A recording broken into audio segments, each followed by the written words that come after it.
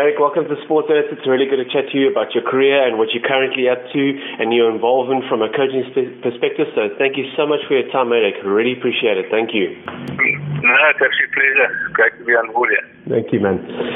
Meyrick, starting with your school career, Kingswood College has produced some great cricketers over the years, And what do you believe has contributed to the success? Look at in terms of yourself, Brett Xhosa, and even recently like Murray Birch. What has contributed to the school's success in producing such good cricketers? I think it's the coaching side of it. I was at Dell Junior for my junior schools, and then obviously high school I went to Kingswood. I went on a bursary. With government schools, I don't think you'll get the coaches. Maybe today the coaches have changed a little bit, but in those days, we never, the government schools never really got the coaches that the school needed. And the private schools seem to have got all the coaches and the best coaches they could get hold of, So we had overseas coaches, and I think that's where it started. You get professional coaches in to coach kids at school. I think it makes a hell of a difference. Absolutely. Because, if we fast forward a few years, you obviously did very, very well, and we'll talk about your South African career a bit later. But I first want to talk about a bit of your coaching that you did. And you assisted the Netherlands and Namibia in cricket. Were you always keen to try your hand at coaching? Yeah, look, I took a break for a little while, and I thought, let me just give back what cricket gave me. I learned a lot as well. So it was for me to give back to cricket as well. And I was approached by Namibia to go and assist there with Gary Kirsten. He was the batting coach, and I was the batting coach for, it was a week. Or every now and again they'd call us for about a week in a month, in the following month another week. And it worked well. They did well at the time. And then I was the overseas pro for VOC in England, in the Netherlands, for 2 years, and I was player coach for that side as well. So we won the league the first year I was there. We came second in the second year. So it was enjoyable. A different type of cricket. You play a majority of your games on mats in the Netherlands. Sure. On those koi mats. It's very sure. It depends who you play against as well. If it's a home side and you've got a good spinner, you can pull the mat tight, loosen the mat on the one side, and if you've got a quick bowler from the other side, you tighten the mat on the other side. So it also plays a role as well. So not many people know about that. So. That makes you just add another dynamic to cricket. That's absolutely brilliant. Yeah. And do you think Sorry? No, carry on. No, I just made things very, very interesting when you came there. You were actually prepared, You say, we're playing against Den Haag this afternoon or during the day, and they've got this spinner, so be prepared, and you can choose, your batting lineup according. Sure, that's interesting, yeah. But I think you must have had an advantage though, because, if they talk Dutch, you would pretty much get a gist of what's going on. Yes, I did. 80% of what they were talking about, you could sort of pick up and understand, and they actually loved the Afrikaans as well. That is the way to speak Dutch, not Dutch that they speak today. But it was enjoyable. I understood what they were talking about.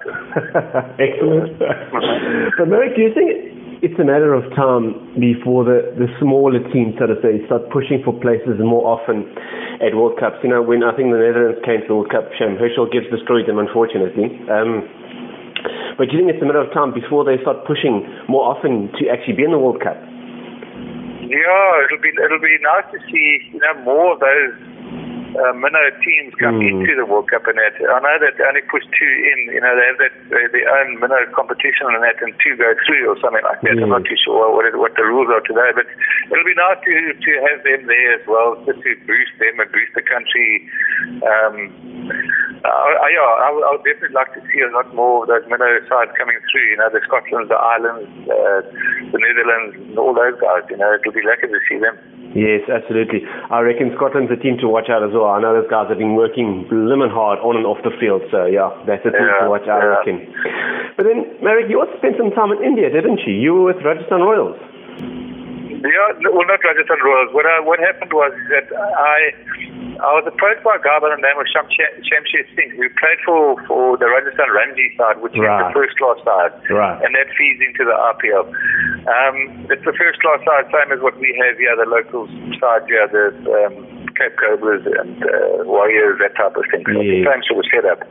I was approached by him to direct and be head of coaching for the Jaipur Cricket Academy in Jaipur in Rajasthan. And I ran an academy. We had about 70 odd kids there. And then I was there for 5 years, but not at Jaipur Cricket Academy. But the first 2 years I was there, I managed to get about 7 players from the academy into the first class side, into the Rajasthan Ranji first class side.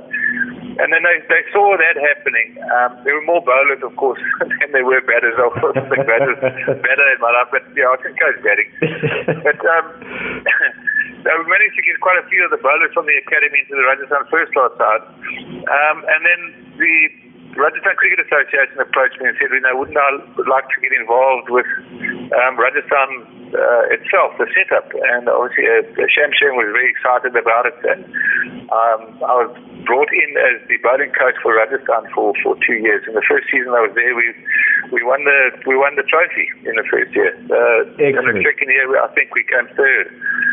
Sure. So I ran into a little bit of difficulties. It's very political. There are 21 states there, and I mean the 21 states alone in Rajasthan itself, and we've got these different boards from these different states, so, and they try to outdo each other, and the one board came in and overran the board that was currently running, that brought me into Rajasthan.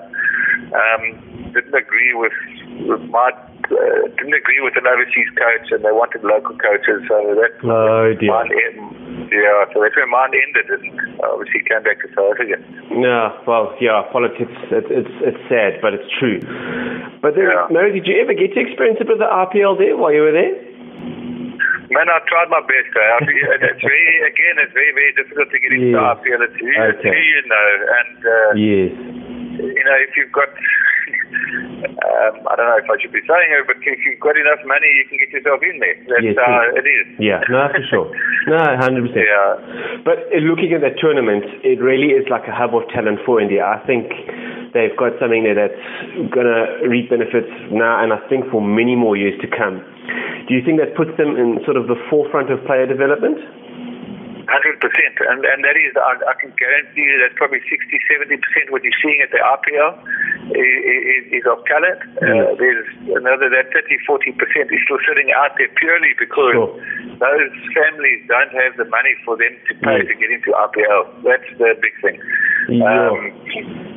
I know, I won't mention names or anything, but I know a couple of families while I was there that because they're so wealthy and the kids aren't actually good enough to play in the RPL or be in the squad of 18 of the players, but because they've got a little bit of cash, their kids get put into the squad to be among those players. It's very sad, but we're not seeing 30-40% of their talent. They are extremely talented there. I mean, I had a guy that brought him off the street. He didn't have to pay academy fees, and he was the fastest in Rajasthan. He was clocking at 150 k's an hour, and he wasn't even getting looked at. I tried to get him into their Delhi Devils pre-season. What do you call it?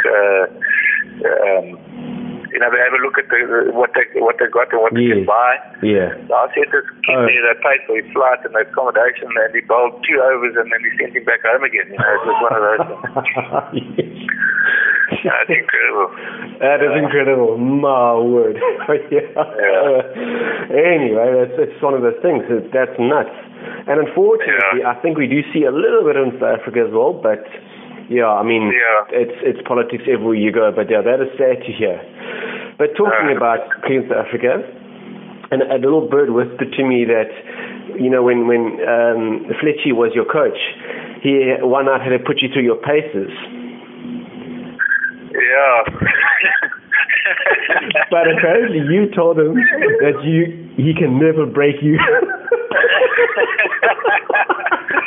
I'm gonna try and think now who told you that story. But yes, it is quite true. I mean, we did go out and have a few beers. I think there were 4 or 5 of us that were not back in bed before midnight. The curfew was 12 o'clock. And obviously, a couple of us carried on a little bit longer than that, and then he gave us a little off-dawner the next day, and 2-3 of them, he said, okay, you 2 can go, or you 3 can go, and then you 2 can stay. So he set me up as a senior player example, and he had Ryan Meyrick as the junior example, and he made us carry on, and Ryan Meyrick ended up puking and everything, and then he said, okay, Ryan, you can go, Meyrick, you stay on. And of course, all the players were sitting on the side of the touchline there, on the boundary line, watching what was going on here, and I carried on with Duncan, and he just, I think I got the second wind, and he couldn't do anything to me. Whatever he asked me to do, I did. And then it was the end of the day's training, and we walked into the dressing room, and there was a case of beers in the fridge, and I pulled a beer out of the fridge, and I walked up to him, and I cracked it in front of him, and I said, Fletch, you'll never break. And thank goodness it was pre-season and not in the season. Yeah, no, that's brilliant. Oh, my word. I can't imagine the expression on his face, because I mean... Yeah, no, he just backed up laughing at Pringle. It can only be you. Well done, Meyrick. That's excellent. When you were playing for Western Province, and then that funny man, Brett Schultz, joined, you shortly after went and played for the Eastern Province. Had it got anything to do with the fact that you had to run into the wind and ball? I'm writing that. That was Brett Schultz, yeah. No, he said to me, here at Pringle, look at his big body, he's going to run with the wind. You look like a bloody toothpick. There's no wind will keep you back, you run through the wind. He won't feel the wind. He says, I'm too big to run into the wind. It's going to hold you back. You're so thin, you can run through the wind. You guys are cool to each other, sure. No, but it's good that there's good gesturing, and the guys obviously had a lot of fun and picking at each other, so it's good. It's really, really good. Yeah. Although we had those moments, you unfortunately also had a bit of a sad moment when you got hit in the eye. And I'd say that obviously have a devastating effect on your Test career. How did you deal with that sort of disappointment? Yeah, sure. I remember it clearly as if it happened yesterday. He just bowled a ball to me, which I could hook, and I hooked him for 4, and the other ball I just totally missed it. It just went above my bat and straight in the eye, and I couldn't, the visor, because I could hook, I always opened my visor a little bit wider, which I shouldn't have done, and it went straight in the hit my eye. And I woke up 2 days later in hospital, and I found my Test shirt lying next to the bed in the hospital bed next to me, full of blood, and it was found by him saying, best wishes, Javagal Srinath, I'm very sorry.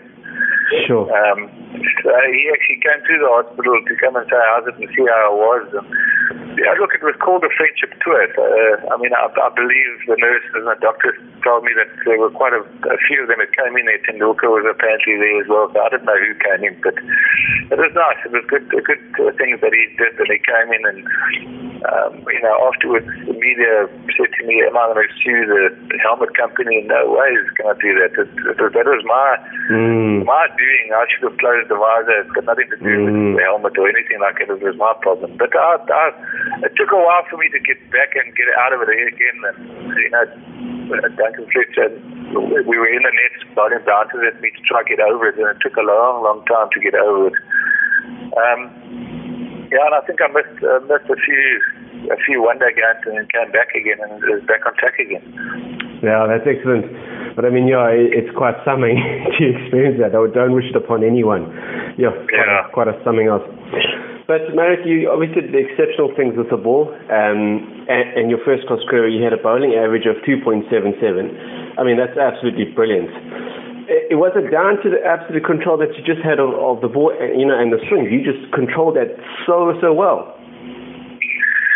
Yeah, Yeah, I mean, a lot of people ask me now, how do you swing the ball? Like, I'll teach people how to swing the ball, but there's a certain way on your fingers, on your middle finger and your thumb that you've got to get right. And I think, I try to coach the kids, and they seem to find it very difficult to do. I think it's just one of those things. It's just a once-off thing that I got used to it, I suppose. I don't know.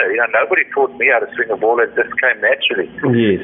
And then I explain to some of the kids sometimes, you can picture an aeroplane, a propellant aeroplane flying. If the one engine is not turning as good as the one on the left-hand side, it's not going to fly properly. It's not going to go as quickly as it should be. And it's the same as swing bowling. If your body is not in perfect position, perfect shape, your ball's not going to swing as much as it should. And that's the whole thing about swing bowling. If you're not in perfect position, your arm's not in the right position, your legs are not in the right position, it's not going to swing. So that was the thing of when I call it art. It is an art, and it has to be perfect for that ball to swing. Absolutely. And I just always brought batters to me. I didn't like going to them. They must come to me, and that's how I took it. That's excellent. But just touching on that, and I think, and I've been involved in the school environment for a while.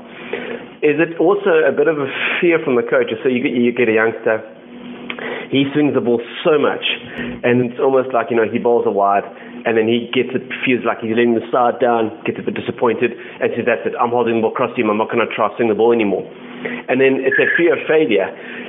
How the coaches should actually be encouraging him, said, look, but it doesn't matter that it's swung so much, keep doing it. We just got to learn how to control it. Yes, 100%. No, 100%. It is control is very, very important, and kids can lose it very, very quickly when they see it swinging too much.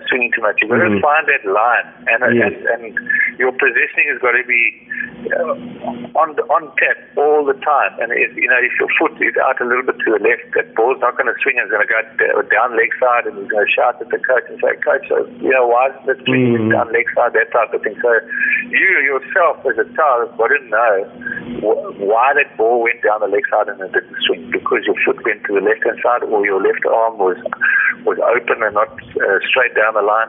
Those type of things, Yeah, it just makes you think of the book that Bob Wilmer, did with the science of cricket. There's so much in there. There's so much detail. I don't know if people are patient enough to go through it, but what I'm trying to say is that I agree with you. Just looking at those different perspectives, it's very, very interesting. It's good, and that's why cricket's such a unique game. It's absolutely brilliant. No, for sure. But you're a man of many talents, and you fluent in Xhosa. Yes, I'm fluent in Xhosa. Yeah. They ended up calling me the White Sun Goma when I was from SuperSport. Must be quite entertaining to hear you talk the lingo. Are we going to have you perhaps in the future commentate on a few more games? Man, I would like to have carried on. SuperSport. I would like SuperSport to have carried on with cricket. They dropped it in cricket because of the viewing. The viewing in Xhosa wasn't high enough for them to continue to do Xhosa commentary. Rugby's used, yes, they've got it flying. But they just couldn't get it right, and they tried with Xhosa commentary, and it just the viewing just wasn't there in Xhosa. Oh dear. Okay, well, we better create some awareness and get you back on as soon as possible. Well, Meyrick, is the Pringle Foundation still up and running? How's things going there? We tried everything with the Pringle Foundation to raise awareness, raising funds, having golf days, doing that. It's just we weren't raising enough funds to put kids through school, and it was very sad. I had an interview with Pommy Mbangwa on SuperSport. He flew down from Joburg to Cape Town and interviewed me and about the academy and everything, and it was advertised on SuperSport as well. And I never got any feedback from anybody as to how can we help you type of thing. So we just had to say, well, that's it. We can't do anymore, Yeah, well, at least you tried, Meyrick. And I think a lot of people, at least you tried. The intention was good. So maybe, who knows, maybe we can chat about a few other ways, and maybe like awareness is a big thing. So, for sure. Sorry about that, but yeah, you never know. Maybe something will revive it along down the line. Yeah, we'll see. So, Meyrick, you're currently involved in ostrich farming? Yes. How is that going? Yeah, this is my second season. We've just started the second season now at the beginning of September. The first season went off very well. It wasn't that great, as you know. COVID hit everybody and also hit the ostrich industry very, very badly. We export feathers and we export skins into Europe and to China and to America, and just obviously with COVID we couldn't do that. Everything was stockpiled, and of course the meat industry also was closed because we had a huge contract with a majority of hotels and bed and breakfast and restaurants and everything, and they were all closed during COVID. So, so we were hit quite badly on that front. But otherwise it's going well. I'm busy with management birds at the moment, which means they about between 100 and 120 kilo birds that we manage for the ostrich owners. And then I'm also a chick raiser, so I raise ostriches from day one, when they're day old, until they're 120 kilos, and then they come and fetch them. Gee whiz. But then, how fast does an ostrich run then? You're talking from experience, Meyrick. Have you ever had one go after you? No, I've had some bad experiences, yeah. I've had to dive through a fence that you can't dive through, which I've had to dive through. Yeah, you don't want to go in. When they get a bit bigger, you don't want to be in that camp. We do our feeding outside the camp. And you send the other guys inside there to pick up the feathers that are lying around. You don't want to go in there. Oh my word! Yeah, but it must be. We just hope that it's opened up again now. The ostrich industry, a good few years ago, lost over 60,000 in the whole of South Africa due to the bird flu and the swine flu and that. And the reason they've taken them, shifting them away from Oudtshoorn is because of diseases and that, so get them into different places. So there are about 7 or 8 ostrich farmers here in the Eastern Cape, and they try and spread them all over the place just to get them away from diseases and that. Sure. Interesting. Very, very interesting. From a cricketer to a coach to a farmer. Like I said, man of many talents, and you can talk like 4 different languages. There we go. So and as we sort of draw to an end, and maybe having a comparison is a terrible thing, but it just seems, when you played cricket as a professional in your time to now, is that intensity still there, or is it sort of wavering? It's difficult to say. For some people, it'll obviously have different reasons. But I don't want to say they're in there for the money and stuff, but yes, it is. The money is big, especially the RPL is huge. The likes of AB de Villiers, I'd like to see him. I'm not saying he's retired because he's got too much money and that's it, or it's family reasons. I'm sure South Africa would like to see him continue playing or come out of retirement and play again. He's still playing in RPL. I watched the game the other night and I saw him scoring big runs again for World Challengers Bangalore. So I don't know. I can't put my finger on it. I mean, is it getting better or is it worse? I don't know. Well, I mean, you look at it the other day when I think it was the Rajasthan Royals broke that record of the highest T20 chase, 226 or something ridiculous. It's like the RPL guys sit around the table and say, right, how can we make this season better than next? And I don't know if to make the boundaries smaller, but it's just crazy. That's the only way you can do it. Make the boundaries smaller. Break the record of 226. Because I mean, they were talking about the ball getting hit out of the stadium, hitting cars, and I'm thinking, well, that's either it's a jolly small stadium, or the guys are just getting stronger. One of the two. But I think it's the first option. But anyway. Look, I think these cricket bats have changed so much over the years as we played. And you look at the cricket bats that they play today, these things are huge. I mean, we played, some of us batters with 2.5, 3 times cricket bats. Yes. You don't, and it was and it was an inch thick. I mean, you look at these things today. I mean, they 1.82 kilos, and they're not even, and they're 3 times the size of those 3 times that we had. Yeah. It's just ridiculous how they're making them these days. They make them huge, and if middle of the ball, it'll go anywhere.